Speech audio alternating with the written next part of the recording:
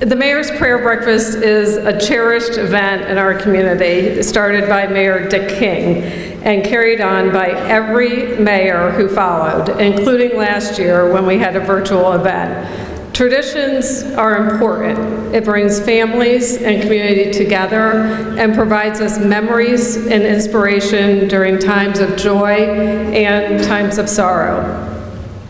Over the past year, our City of Independence family and our community have experienced many successes and moments that brought us great joy, but also great tragedy and hours and days of sorrow.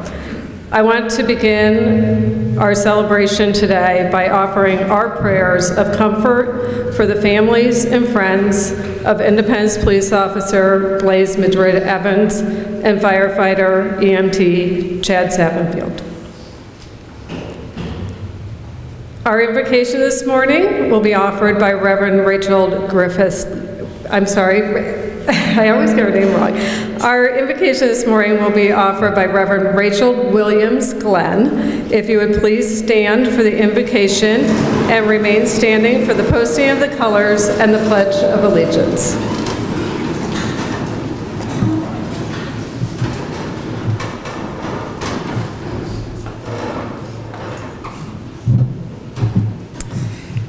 Let's pray.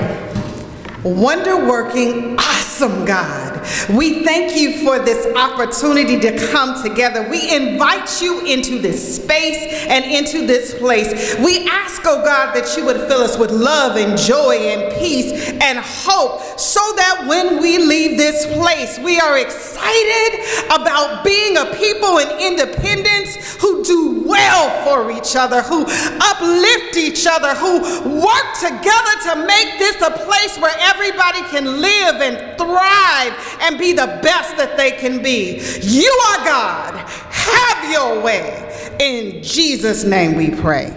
Amen. Amen.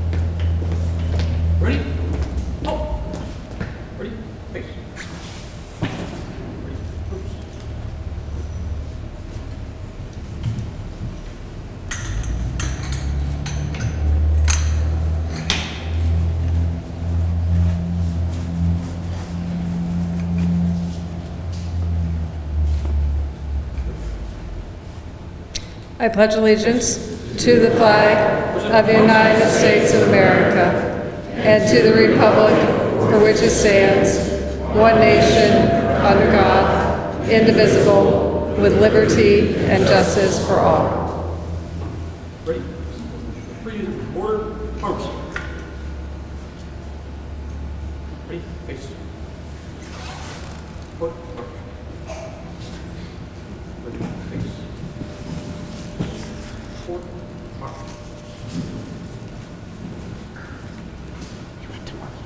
I know.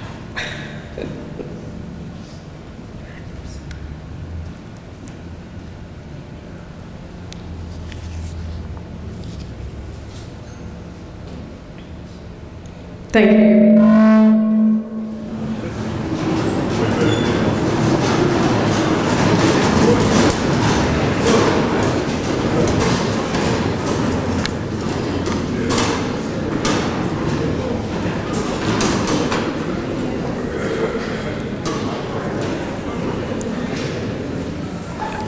I'm very happy today to have Kathy Nelson here to give our keynote address on this year's theme, Teamwork.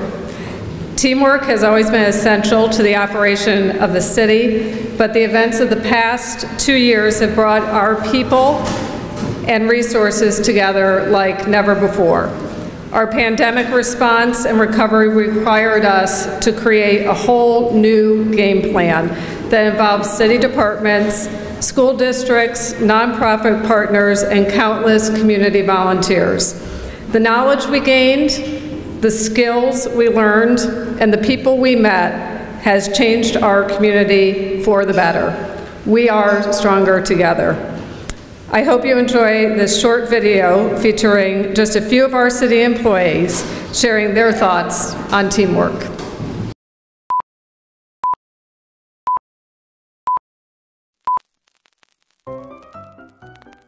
Playing sports can be a great way to pass time, stay active, and make friends as people young and old polish their skills and refine their craft. The dedication and focus that goes into playing sports will improve work ethic and also foster relationships and build character. As organized sports continue to grow in the United States, local youth are encouraged to register for their respective upcoming seasons with their local sports affiliates. As early as I can remember, I know I started volleyball when I was 8. I grew up playing the real football. Then I came to America and started playing American football. I always said I played soccer for myself, played baseball for my dad, but like I loved both. I played baseball, basketball, football, and tennis. Played a little football, played a lot of baseball. I actually played baseball up till I was 57 years old. Tennis, swimming, skiing, downhill skiing, cross-country skiing, ice skating in the wintertime.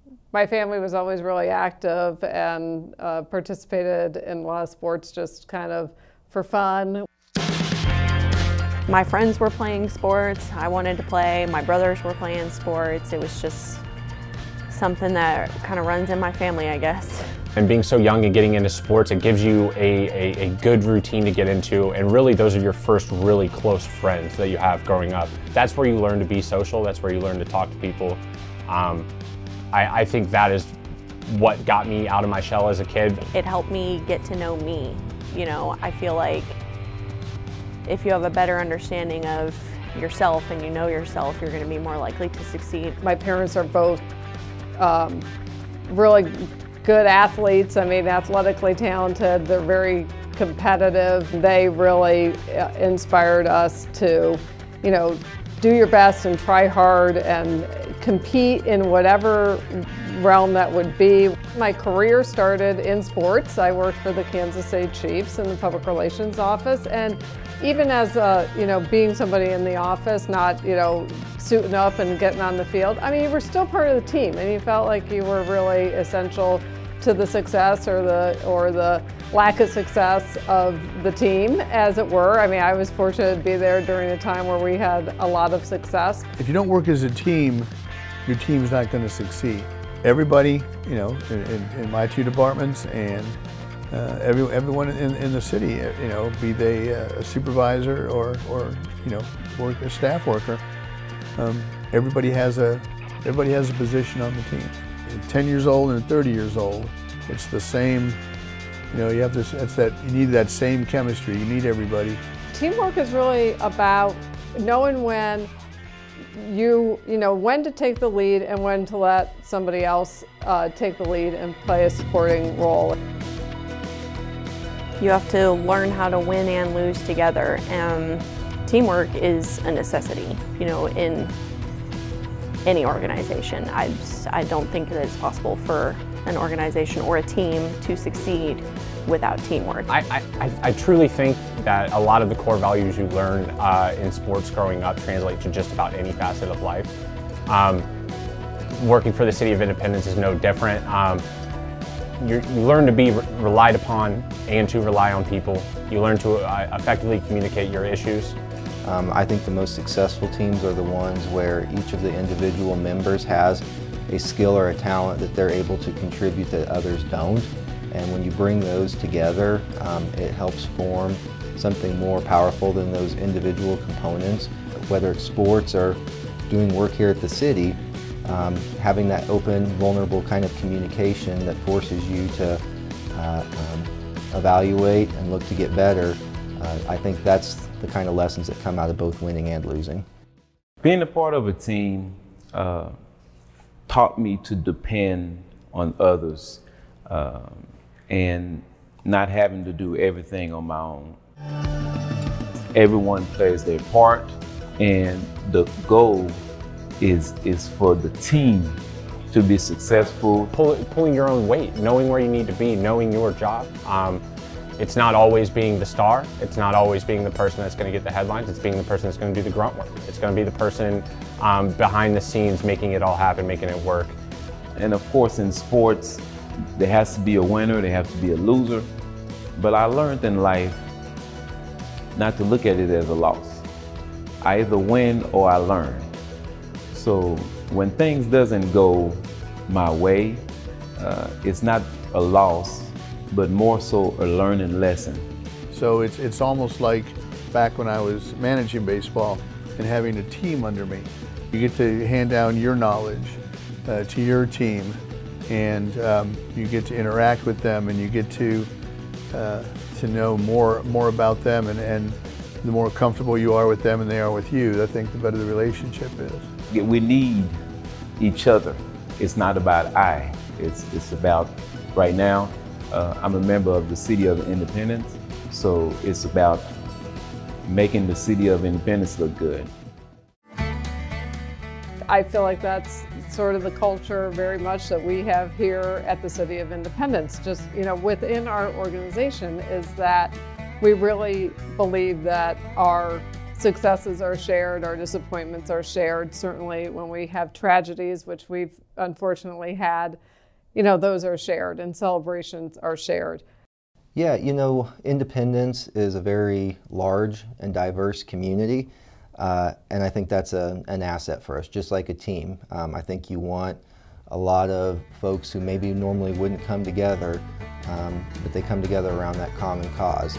There's really a sense of we are all in this together, we have common goals, and you know, we're all striving to make the city the best it can be.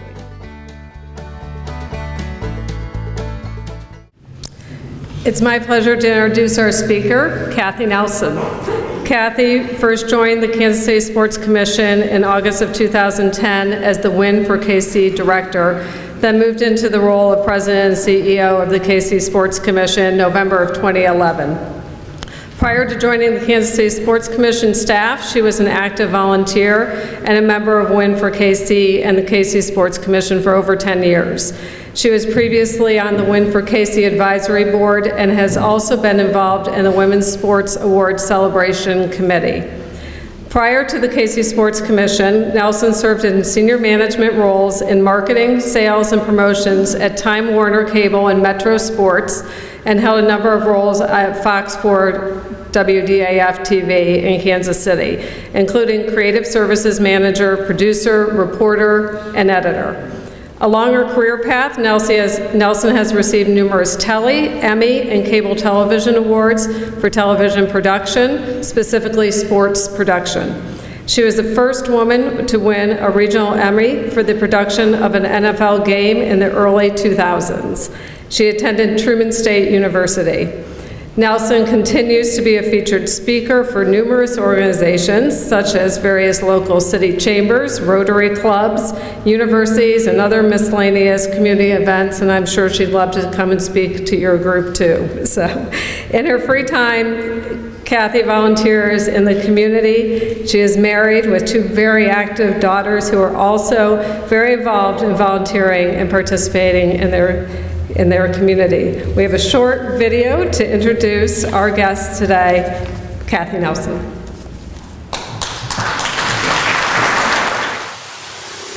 I want it now and I ain't never gonna back down. I want it now and I ain't never gonna back down.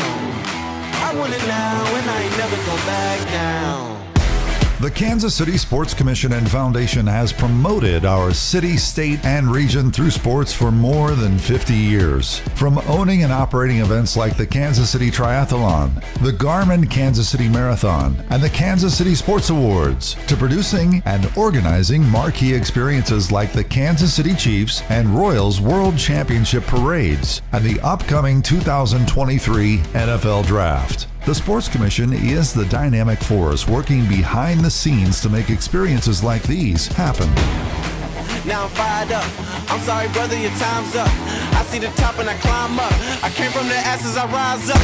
From identifying opportunities, managing the bid process, engaging local partners, recruiting volunteers, and executing the event, the Sports Commission is involved from start to finish. And by collaborating with incredible local and regional partners, the Sports Commission can position Kansas City and our surrounding communities as an attractive city in which to host the largest and most exciting events. We provide a safe and welcoming environment for athletes to compete, for volunteers to support, and for fans to enjoy, while making a positive economic and social impact. We are united through sports. We are inspired by sports. We create connection and community. So, I reached the pinnacle. I don't have time, this is critical. It's time to finish you. I don't care who I just did it to. We are the Kansas City Sports Commission. Well, good morning. What a great, beautiful morning today. My goodness. I'm a golfer, so it's quite tempting this afternoon maybe to skip work, so don't tell anyone. Well, as Mayor shared, my name is Kathy Nelson, and I am a Christian. In our office, we often say, I am an athlete. While this is very true for me, I am also a Christian.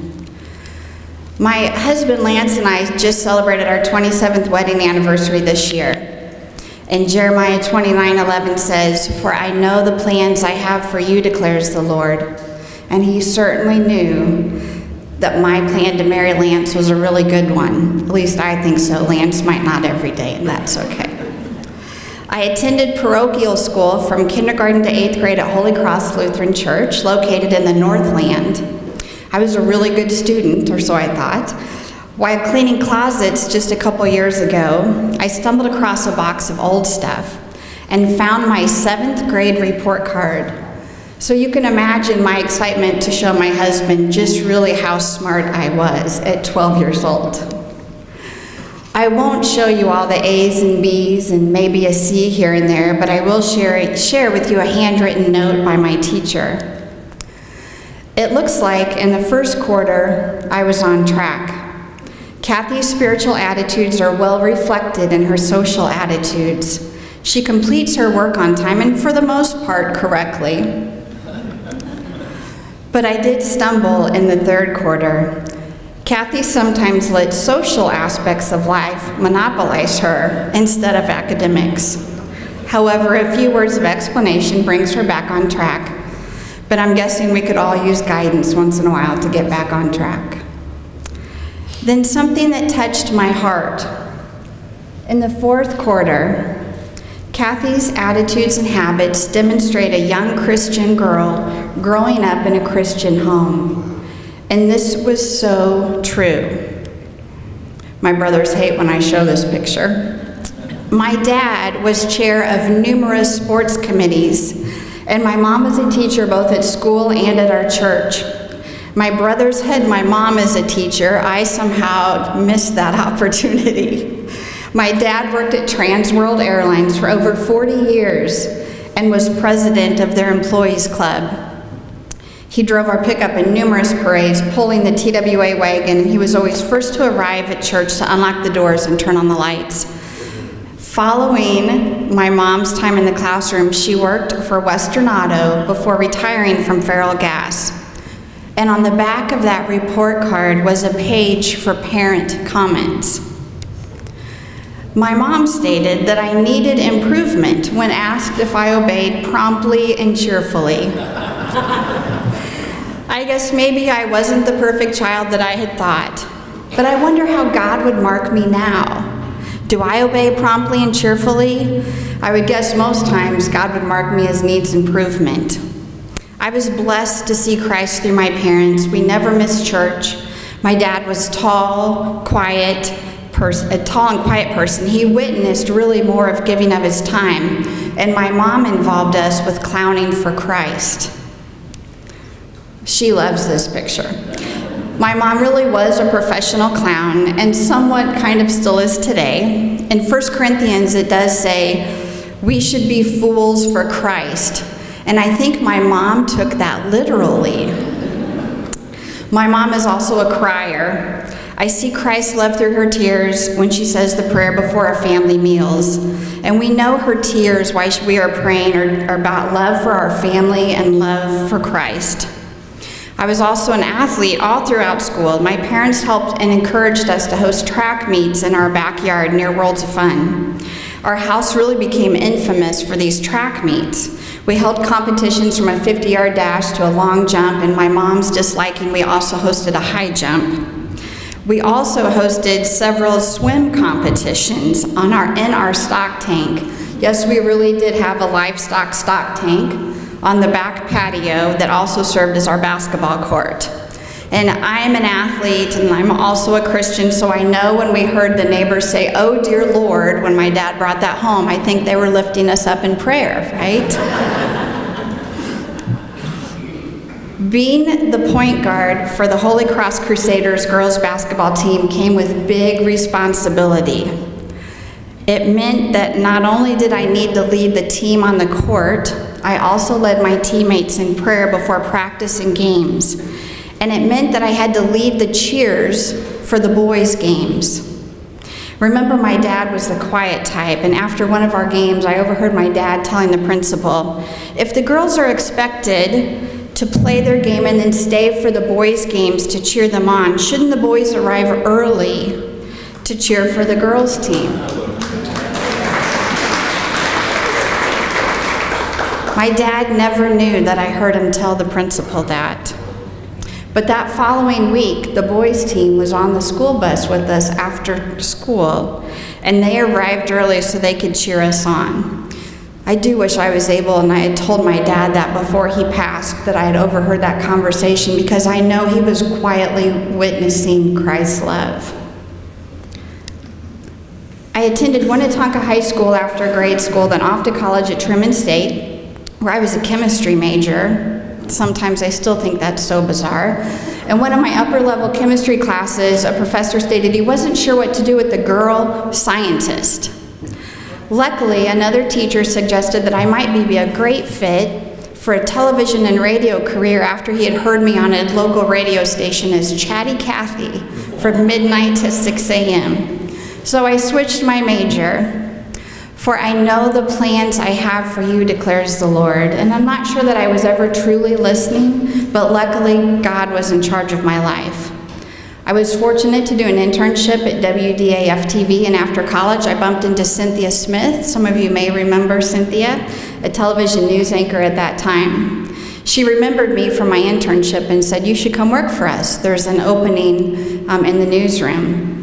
That was on a Wednesday. I bumped into her. I called the news director, and I started my career on Friday, 2 days later, at Fox 4. "For I know the plans I have for you, declares the Lord." In 1999, while working in a television production truck, I met a few people interested in starting a local sports television station. Their goal was to put high school sports on TV, and being a high school athlete, I thought this was fantastic.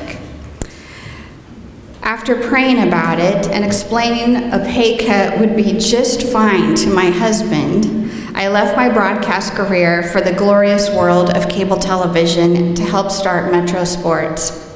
I spent 11 incredible years with Metro Sports, then God connected me to an incredible Christian sports enthusiast in 2010.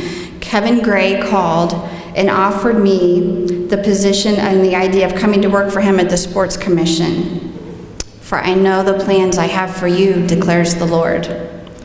I left my TV career completely. I took another pay cut to go work for Kevin at the Sports Commission. And months after I started my new job, Kevin passed away at the age of 51. He left behind a wife that he loved, 4 beautiful daughters in a city that he was passionate about. And Kevin wrote a letter to each of us on the staff just before he passed.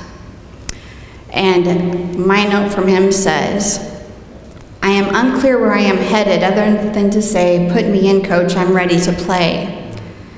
He knew he was going to heaven. He knew he was going to be with Jesus.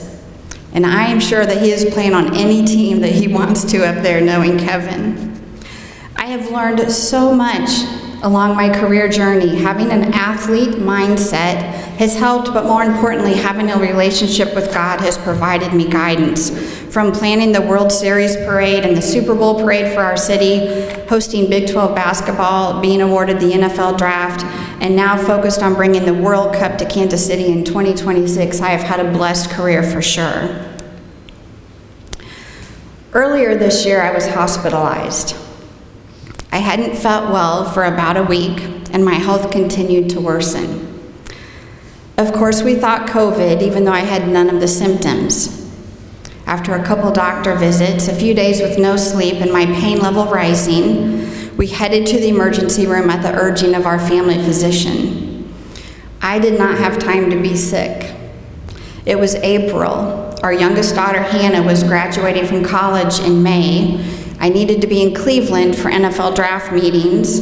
We had materials due for our World Cup bid, and we were still trying to figure out how to bring events back and sports events back during a pandemic. I did not have time to be sick. Upon arrival, I had multiple labs and scans done, and doctors were scurrying in and out of my ER room. I was admitted in critical condition and my body was shutting down. They frequently pulled my husband out into the hall to talk. I was in a lot of pain and very confused. That evening, my body went into septic shock. I had not heard the word sepsis yet, although my husband had. He was told not to research sepsis as he might panic, and the doctors wanted him involved in health decisions with a clear mind. The internal infection I had started to battle would spread to 7 of my organs, and things had started to turn very scary. The next morning, somewhat alert with my husband by my side, one of the doctors shared they had given me a 30% chance. And I thought, in my optimistic mind, a 30% chance of what? Of eating? I was very hungry. I'd been a week without food. It's really difficult now, and I've not shared this story with anyone before, so apologies as I pause once in a while sharing my hospital story. But it's difficult to admit that I didn't seek help soon enough when I started to feel bad. I didn't call the doctor. I thought I would feel better the next day, then the next day, then the next day, and I had waited too long. After missing weeks of emails, phone calls, and meetings during a very busy time in our office, word started to spread that I was in the hospital. That's when I realized how much I'm loved and cared about. My hospital room soon became a floral shop. Medical staff would pass by my room so they could smell for themselves. Some of the nurses thought, oh my gosh, you must be married to one of the Royals players. I'm like, no, I'm old enough to be their mom. But I felt and saw Jesus through my caregivers. These people cared for me and they loved me during my time in need. Since I didn't have COVID, doctors and nurses would linger in my room. Some sat and shared stories. Some prayed with me, some prayed for me. And a friend called to check on me. He asked if I had had an epiphany since I was so close to death. I calmly stated no, not that I was aware of. He shared when people experience a crisis, especially a health crisis, it opens their eyes and they realize there's something about their life that they want to change. He said people will decide to change their career, to mend a severed relationship, or to find Jesus. That conversation really bothered me. It felt really, really heavy to me. I felt like I had missed my chance to have an epiphany. An epiphany is defined as a moment in which you suddenly see or understand something in a new and clear way. Then I realized I didn't need an epiphany as I had peace. I know God as my Savior. And I now understand how perfect my 8th grade confirmation Bible verse fits my life. For to me to live is Christ, but to die is gain. I thought I was being pretty sneaky in grade school, picking a short verse that was easy to memorize. But now I understand each and every word.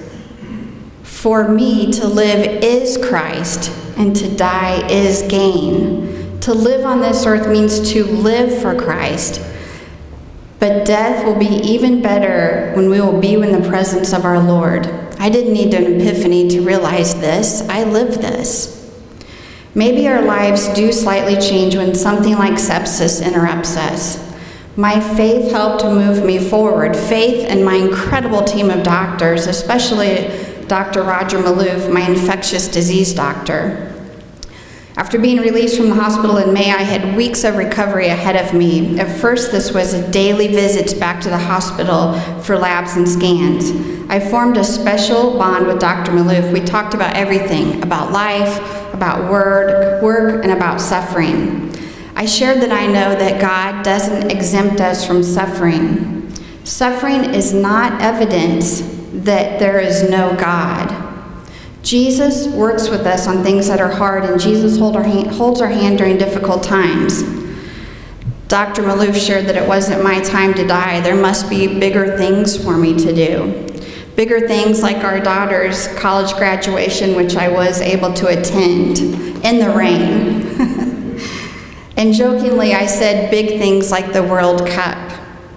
I shared that if Kansas City is selected, then a group of us will travel to Qatar in 2022 to see the World Cup in person as a requirement of being a future host city. He paused and he said, well, I speak very fluent Arabic. Go figure. God placed him in my life not only because I needed his healing hands, but because I might need a translator. So you can rest assured that if Kansas City is selected to host the 2026 World Cup, I will have my life-saving doctor by my side in Qatar translating our meetings. After my daily appointments with Dr. Malouf changed to weekly and now monthly, we carry on our great conversations and we still talk about challenges.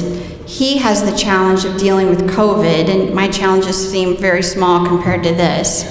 Dr. Malouf shared, it's not the challenge, but our response to the challenge that defines you.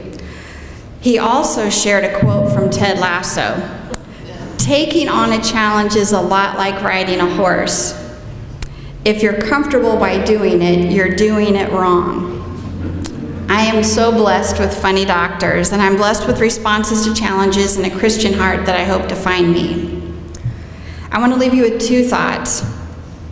One, pressure is a privilege.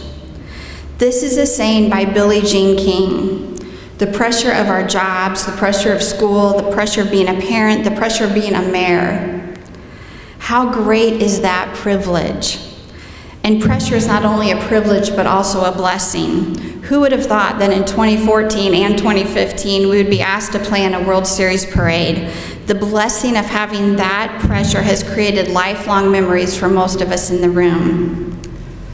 In 1985, my mom was working at the Western Auto building downtown. She had the perfect office on a top floor that allowed my dad to hang my brothers and I out of her office window by our legs to see the craziness of Grand Boulevard down below.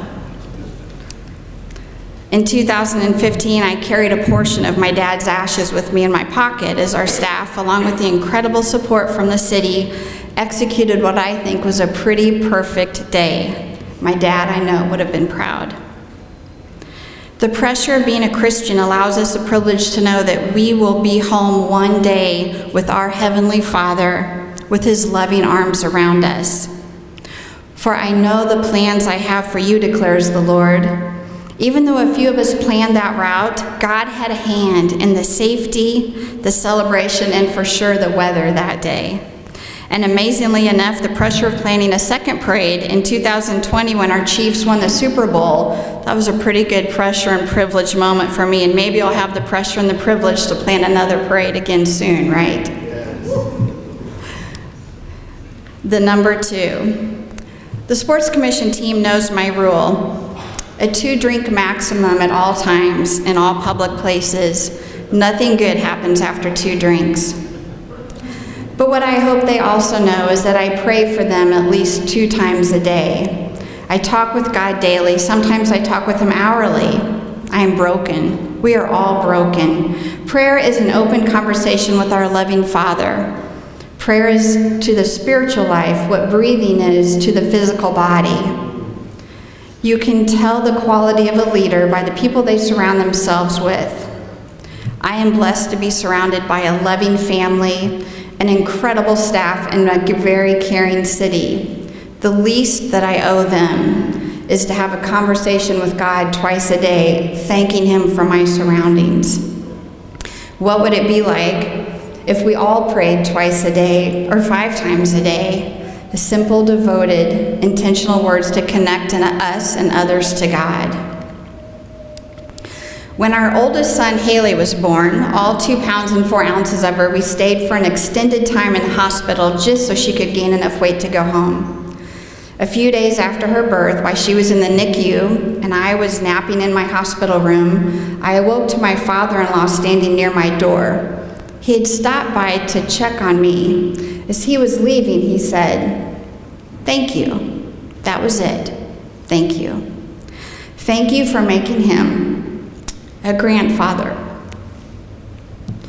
Isn't that what God wants to hear from us? Thank you. Thank you for being there for us. Thank you for today. Thank you for making me a parent. Thank you for making me a teammate. Thank you for Christ's love. It isn't easy always to offer prayers of thanks, and if you're like me, I'm normally quite stressed when I feel the need to pray. But that day in the hospital, those 2 words from my father-in-law, Gary, "Thank you," helped me realize the importance of giving thanks to God for all things good. Every day is a gift from God. You should thank Him for it. As Hebrews chapter 6, verse 10 states, God will never forget the work you did and the love you shared. Thank you for listening to my story. Thank you to Mayor Weir and to all the elected officials here today for all of the loving work you do. Thank you.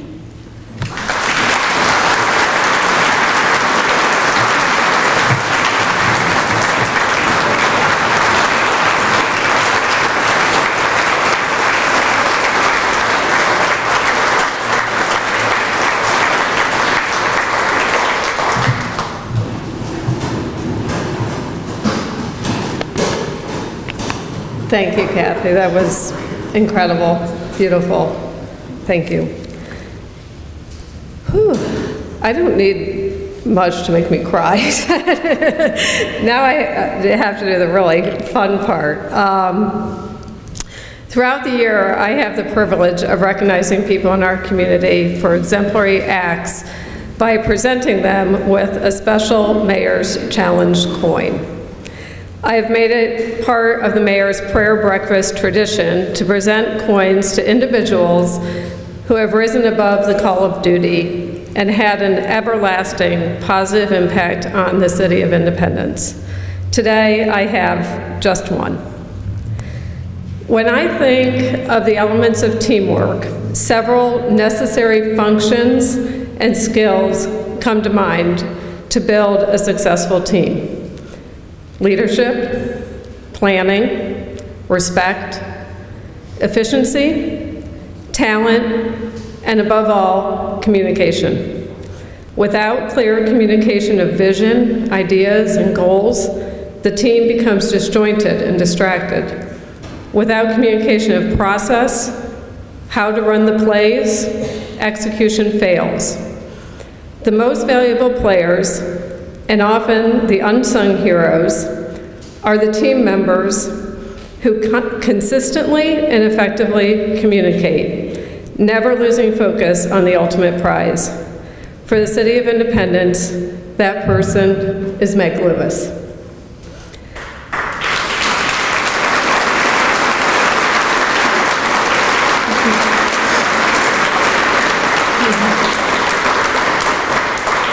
Meg became the city's public information officer in 2017 and has transformed the way we communicate, both internally and externally. She leads a very small staff of 4 talented professionals who manage all forms of communication for our city.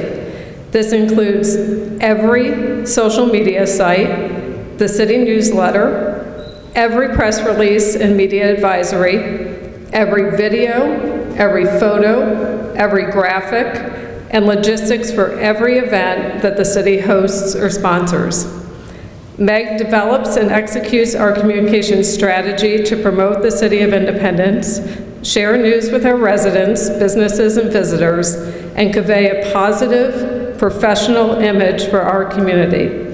She responds to all media requests and coordinates interviews and requests for information from news outlets across the region. Meg serves on the Regional Association of Public Information Officers, coordinating communication strategies and programs throughout the metro. She is a critical part of the city's pandemic response team, informing our city staff and our residents about COVID-19 cases, testing sites, vaccination clinics, food distribution, utility assistance, housing assistance, and countless other resources. She ensures that our city continuity of operations is clearly stated and effectively distributed so we can continue to provide critical services to the community we serve. Meg also serves as the staff liaison for our Independence Brand Committee, working with council-appointed volunteers to promote our city brand, A Great American Story, in meaningful and creative ways that reach all segments of our large and diverse city. Meg and her team work across all city departments and engage with many, many local businesses and organizations to ensure that as Independence for All, our voice is one that is trusted, confident, and clear. Meg, I'm honored to present you with the City of Independence coin for your exemplary acts.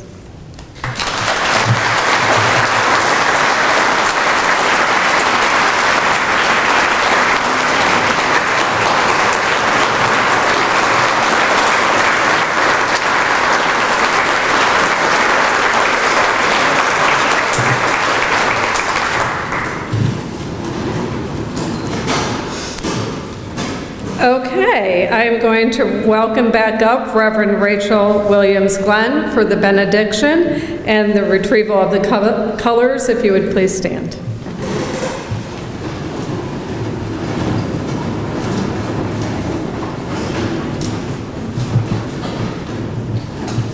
It's always interesting to follow the mayor. She's taller than me. I have to adjust the mic. Let's pray. Now may the love of God surround us. May the strength of Christ uplift us. May the unity of the Holy Spirit breathe in and through us to bless us, to anoint us, and to empower us to be a blessing to the world and to Independence and to Missouri and to the universe and to every space that God allows us to occupy. Now and forever, let everybody say, amen. Amen. I have on heels too, they don't have.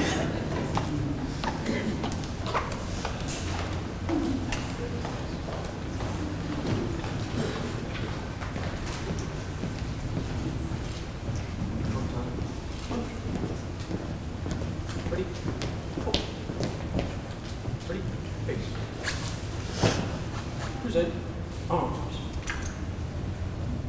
Order. Arms. Retreat. Colors.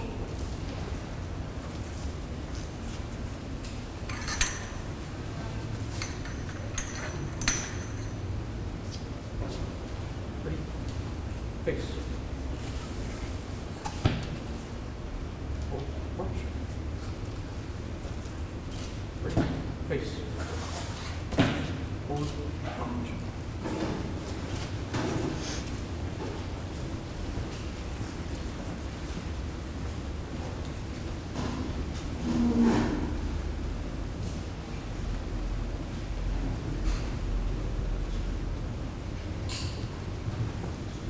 Thank you all for being here. Thank you again, Kathy, for gracing us with your presence and your wonderful message this morning. Everybody go out and have a wonderful day. Go get a tea time.